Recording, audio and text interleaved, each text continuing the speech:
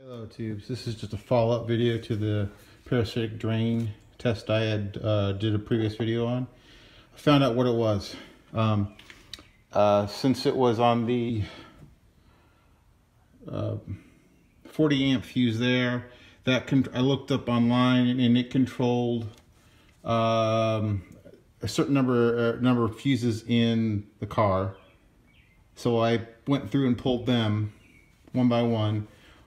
And the radio was the one that dropped 50 milliamps, bringing it down to 20 milliamps, which is okay when the car's off. So thinking about that, my brother-in-law had installed something on it to allow you to play something from like an iPod or an iPad or an iPhone through the aux.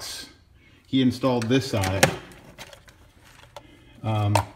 This thing, whatever this is. This thing. Well, thinking that might be it, I went ahead and it was hooked into the back of the radio. So I went ahead and disconnected it from the radio and ran this test on it, and it dropped to 20 milliamps when when it's sitting. And I'm going to show you. And I've completely disconnected it and put it back to the factory. Now here's what it shows now. Now when I do the this parasitic drain test, I'm going to stick my multimeter. It's on amps, and let me, I'll cut in when I get it going. Okay, I've got it on amps. I'm about to do the parasitic drain measurement here with my multimeter.